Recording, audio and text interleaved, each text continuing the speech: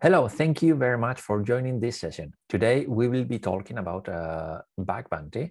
This is a frequent word that probably you have heard about. It's a bug bounty, responsible disclosure, and many companies are really interested in this stuff, but also many researchers and newcomers to the cybersecurity industry are interested on this. What is this about? Don't worry, I will tell you how to start on this, how to understand perfectly fine the implementation in the company. So let's go. First of all, let me introduce myself. I'm Omar Benboas. I have been working in the cybersecurity industry for at least 15 years. I don't remember correctly. But yeah, well, I have been in few of the most important companies around the world, such as EY, Nokia, Microsoft, or IKEA, where I'm currently holding position as a senior security engineer. I'm the responsible of running the responsible disclosure program and bug bounty program.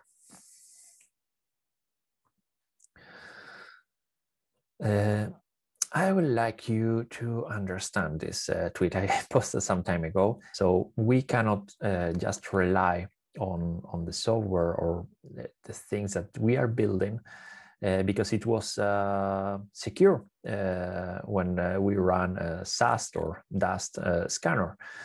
So things in security change pretty fast, and we need to be aware of that. Okay, so the agenda. I will talk a little bit about cyber threats. So what is the current issues that usually companies are facing, the difference between bug bounty and responsible disclosure, how you can start your own bug bounty program, and how we have been doing in IKEA.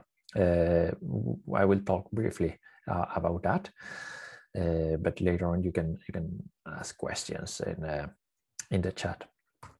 So cybersecurity challenges that we have been seeing is that the cybercrime does not stop. They are always on the rise. They want to make as much profit as possible, and they are targeting a lot of companies in the last years. With this COVID situation, we have seen many data breaches where attackers or cyber I don't like to mention or to talk about these attackers as hackers, because hackers are the guys that are finding vulnerabilities and reporting in the correct way. So it's cyber criminals, let's say. That's the word. Also, the cost for defending companies is incredibly expensive. So not just because you need to find solutions, that's not enough. Solutions per se is, it's good to have, but you need people, you need a team, you need the people trained and the awareness, and it's not easy. And I think that cybersecurity is not just for the security team. We need to spread the word about security, and we need to talk with the developers, we need to talk with human resources, with the legal team, so that everyone is aware of cybersecurity. So also we have infrastructure complexity. It's we went from very basic stuff in the past with our own servers, dedicated servers in on-premise, and now it's incredibly different. So in the last 15 years, the stuff has changed, completely changed. So we have the Kubernetes, we have the Docker, we have the stuff in the cloud. We have created API services, microservices as well. It's and everything is has its own requirements regarding security. We need to be aligned also with industry standards, and are not the same for everything. And it's not easy to manage all that, right? And also something that appears in the newspapers and in the media is like it's really difficult to find talent that you want to hire. And well, I'm usually saying that it's not part, or it's not a problem to find the talent. The problem is to find the budget and pay them. So yeah, well, this is a bit some numbers that Geogosa provides in their website. But we have seen a lot of the data privacy breaches, and not only data privacy, but also exposure ransomware that have been affecting really big companies, right? So it's a bit scary, and how we can be sure 100% that we are secure. Well, that's not possible at all, but there are many things that we should be doing to, well, at least to sleep well, or try to sleep well. So first of all are the pen testing activities. This is quite important. You need to make frequent pen tests in your solutions, in your servers, around the company. So it's quite important. We cannot forget about compliance, right? And the standards, industry standards that we need to follow. Also, we need to play a huge paper with internal and external audits. It's probably your company, if it's not big enough, is not required to have those, but why not having this extra layer of security? Secure coding, it's having specific tools to analyze the code, to analyze the applications before they are published and before they go to production. Because anything that you will find in the development phase, it's easier to be fixed, and instead going to production, put it in the website, and you need to tell your customers that they need to update the solution, because security issue has been found out. It's expensive. And also the bug bounty programs that we will talk today is with this slide. I want to emphasize that it's not just about doing bug bounty programs. We need to do a combination of things. So it doesn't matter if you forget about the other stuff. If you focus on bug bounty programs, your security will fail. And now I will be talking about bug bounty programs. What is the difference between this and the other stuff that I have been mentioned? Well, here you have the results guaranteed. So any finding that will be that it's real will be paid. Only those. So you don't have to pay all the findings that will be submitted to you. So if it doesn't match with the scope, with the target, so if it's not a security issue for you, you don't need to pay for that. So it's agile and flexible, so you can switch on, switch off whenever you need. We were mentioning about the talented people, right? And here, it doesn't matter what technology you are using, you will have tons of hackers, tons of researchers that will be happy to participate in your program and find the stuff that that you are offering. So it's it's really nice. What about the budget? So it's complex because the platforms are a bit expensive. But in case you don't want to run with a platform or whatever, you can do it by yourself. Later on, we will explain that a little bit. But if you only have 10K, just use that 10K. And after you can close the program until you have more budget, right? And the important thing is that you decide the scope and targets. If you want just to test on one solution or one website or few of them, it's just a matter of explaining that in the policy. The researchers won't touch any other thing that is not in that scope. So what is the main difference between bug bounty and responsible disclosure? It's easy. So bug bounty is the program where you are paying for each vulnerability to the researchers. So valid vulnerability, of course. And the responsible disclosure is a kind of program where you agree with the researcher that they can submit the vulnerability in a secure way. So with the responsible disclosure program, there is no compensation usually. Okay, but the same, I will talk later about this, because there are some companies that are offering some rewards, for example, IKEA. How you start a bug bounty program? It's a bit scary at the beginning, and this is something that we need to align with the C-level. It's something that won't give us a bad reputation. On the other hand, this is an approach to the community, to the hacker community.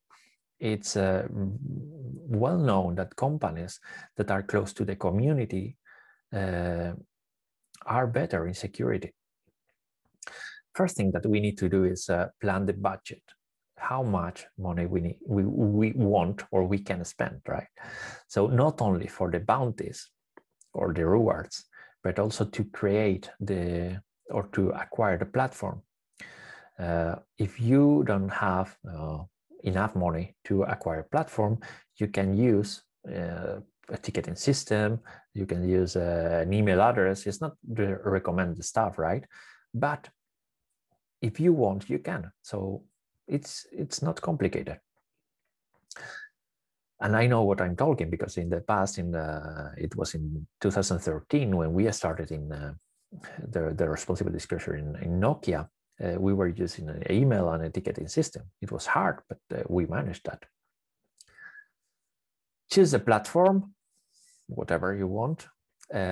Integrations, Slack, Jira, any other ticketing system. So there are many options that will help. And this is quite important, because any integration that you build here will help later on to resolve and fix the stuff. It's not just getting reports. It's about fixing the stuff, right? So think about the scope and targeted solutions. This is something that you need to discuss with probably with IT about the assets that you have. Team and team supporting. So you need to create processes. You need to sit down with the different teams, agree who and what team is doing what. The roles and responsibilities is pretty important here. That's security before. Do you remember the previous slides where I was mentioning about the pen test, the auditory, and whatever? So that's important. So you cannot go live with a bug bounty if you have not tested the stuff before, because you will go to bankrupt in a few hours. Researchers and hackers are good enough to find a lot of stuff. So make sure that you are running pen tests and other security mitigations or measures before you put a program in a bug bounty. Establish criteria for payments beforehand, because it's not the same low as to a high, and it's not the same as SQL injection to a remote code execution. So you need to align and define that criteria in the better way. So why not write in a document for your team where you can link that all the vulnerabilities that you want to pay with a value. Define SLAs. That's important, because we cannot spend 2 weeks to answer a researcher, right? So they are using their free time, or they are investing their time to help us as a company. So we need to be quite fast answering them. We need to be quite fast fixing the stuff.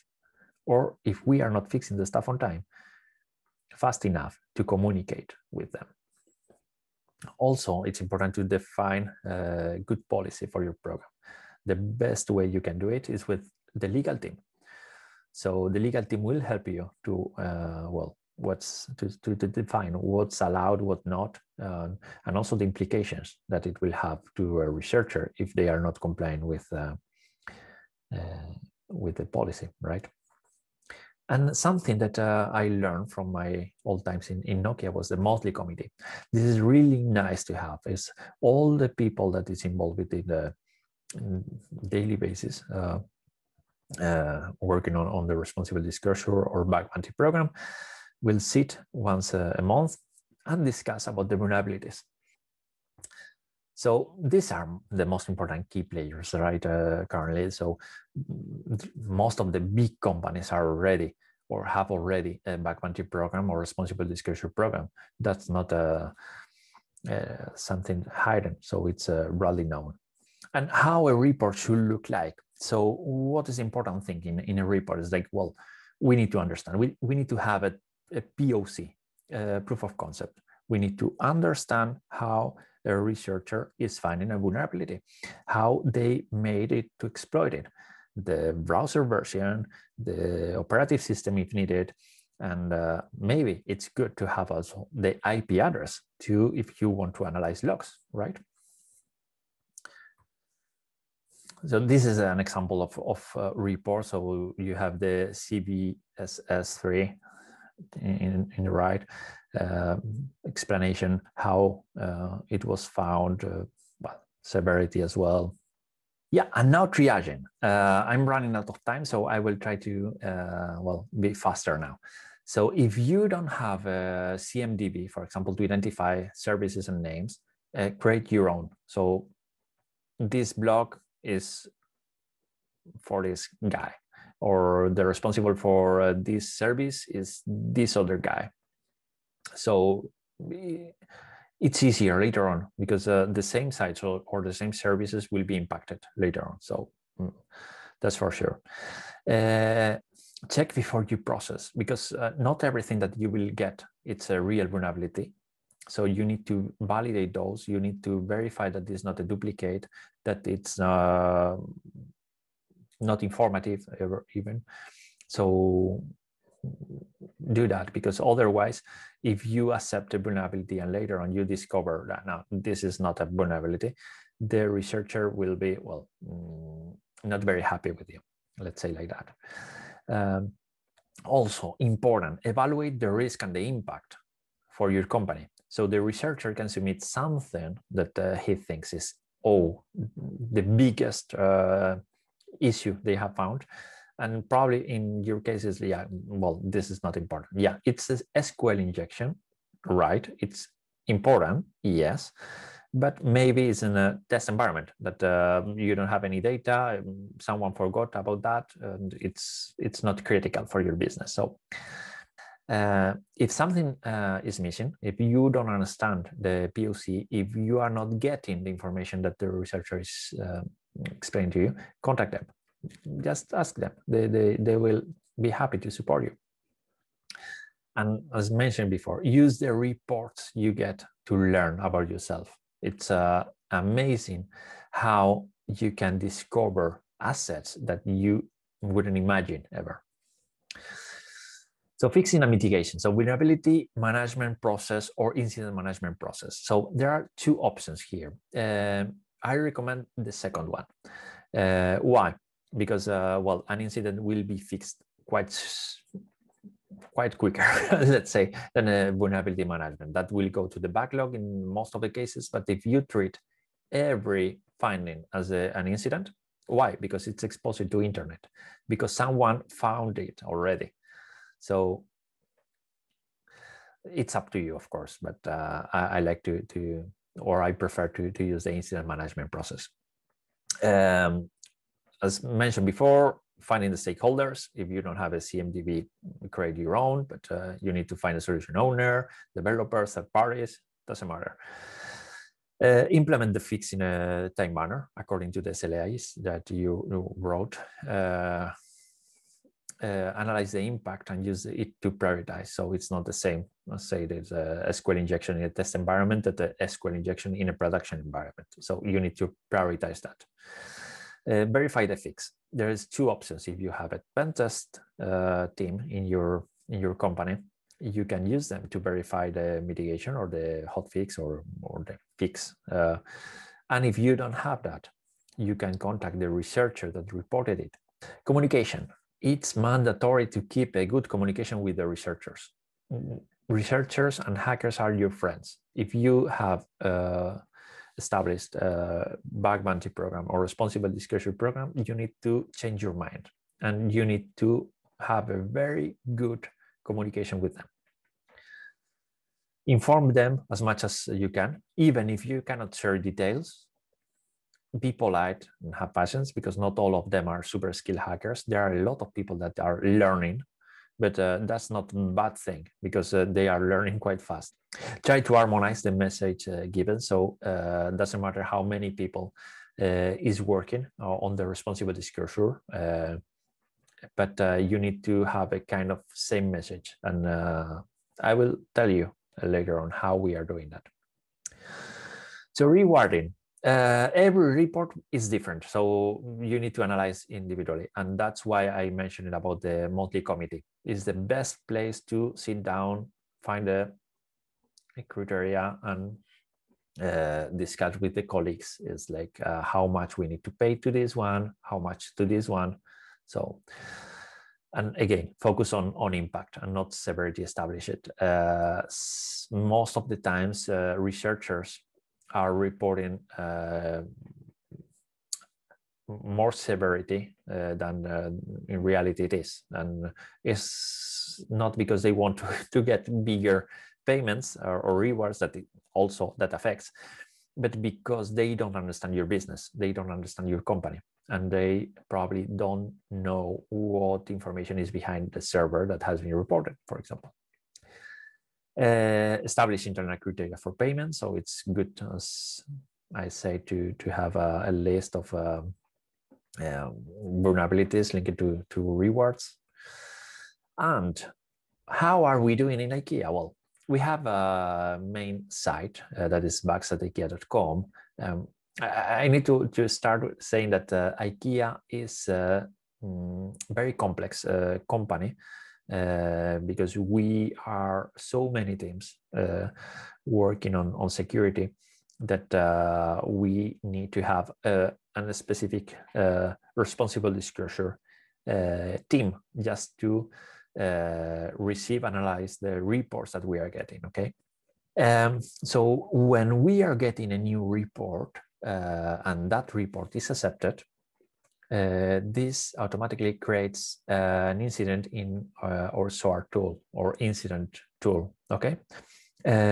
So we have built playbooks to fix the vulnerability, to go through the process from the triage to the fix and the resolution stuff.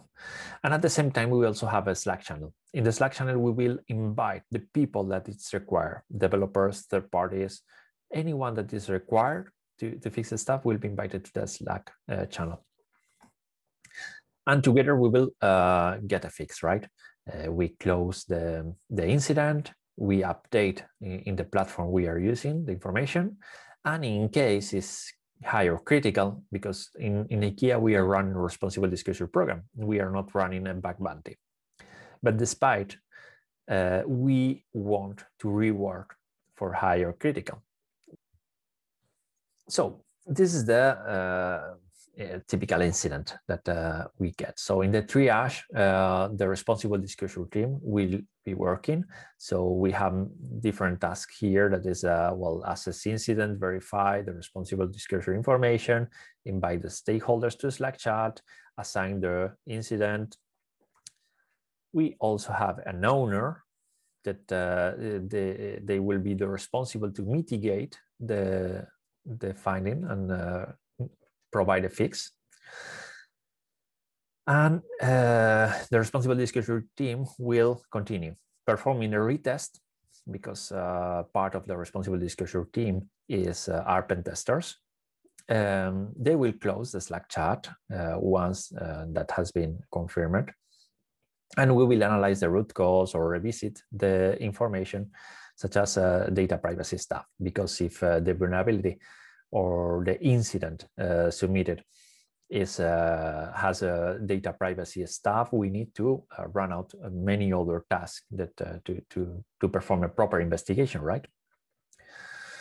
So, and this is the stuff that we are sharing in the Slack channel. We explain to the individuals that are invited the information about the vulnerability, the POC to replicate that, and also anyone can write there. And of course, those are private channels, and only the people that is needed is invited to that one. One thing that I was mentioning before, it was the way to harmonize the communication with the researchers, right? So we are so many security teams around the globe that we need to show them that, well, or at least try to have the same messages, the same wording as well. And yeah, because it's important that the researcher feels that they know the guy that is behind talking with you. So probably they understand that, well, we are not the same guy, but we are explaining or approaching in a similar way. That's why we have created a lot of common responses. So for the first communication, in case it's a false positive, in case a researcher requests a status. So it depends. Of course, not everything is a common response, right? So depending on the many topics that the researcher can request or ask, we need to manage that in a proper way, in a polite way, right? So a summary, because I don't want to enter in the insights of the IKEA program, but in a summary, what has changed in the company? Well, what I have noticed in the last 3 years is that the increase of maturity level. We created a small or step-by-step process that has been working. We have achieved a really good maturity level, and the number of open vulnerabilities remains quite low because the teams are working very hard to fix the stuff. And well, that's the way to do it. So the way the researchers submit information also has changed. It was Twitter, it was email, there was many platform that it was an open bug bounty platform where researcher was submitting the stuff there. Now we have bugs.ikea.com. It's a single place. If someone else or someone is approaching us because they have found a vulnerability, they want to contact us, we need to forward them to that site. Why? Because there is a policy. There is a legal aspect there that they need to accept if they submit a vulnerability. The importance of the responsible disclosure program in cybersecurity. It has, and I'm very proud of it because it has been one of the most important programs in cybersecurity. It's a reference, and it's also giving a positive impact in the business organization. It's a good way to get that information, create a report, and share that with the developers. It's like, look, we have found this. You need to fix this, or you need to avoid doing this in the future. So it's quite interesting. Fixing vulnerabilities is now much quicker. Yeah, I said it. Incident versus vulnerability management. Incident wins always. Team structure. We have several teams across the globe, so it's more than 13 security teams that are taking care, depending on the asset that has been reported. Metrics to continuous improvement. This is something that we cannot forget. So it's good to monitor how we are doing, monitor the timing that we are spending or we are taking to fix vulnerabilities, answering the researchers, fixing the stuff. So it's and also how many critical vulnerabilities are you getting this month compared to the previous one? Probably month to month is not quite important, but after 1 year, it's nice to have this kind of metrics and statistics. And yeah, that's all. Thank you very much. If you have any question, put it in the chat, and have a nice day. Thank you.